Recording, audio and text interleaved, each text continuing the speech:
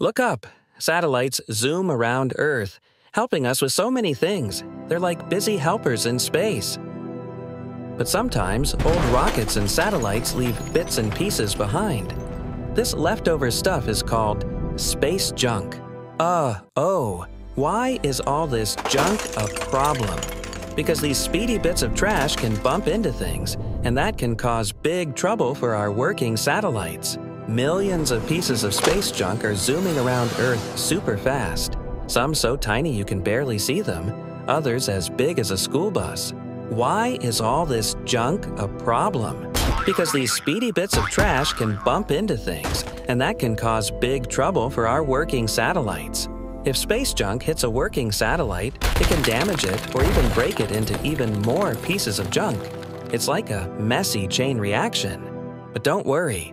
Smart scientists and engineers are working hard to figure out how to clean up our cosmic neighborhood.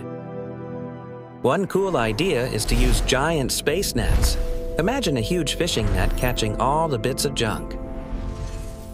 When the net and the junk get pulled into Earth's atmosphere, it all burns up safely.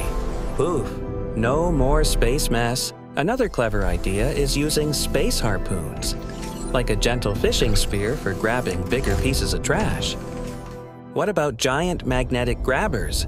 If the junk is metal, a powerful magnet can simply pick it up.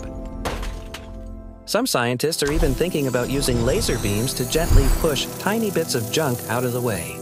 Zap! There are even ideas for space vacuum cleaners and cosmic recycling bins to tidy up our orbit. Cleaning up space junk helps keep our important satellites safe so they can keep helping us right here on Earth. Taking care of space is important for everyone. What amazing cosmic cleanup machine would you invent? Join Tender Intellects for more space adventures.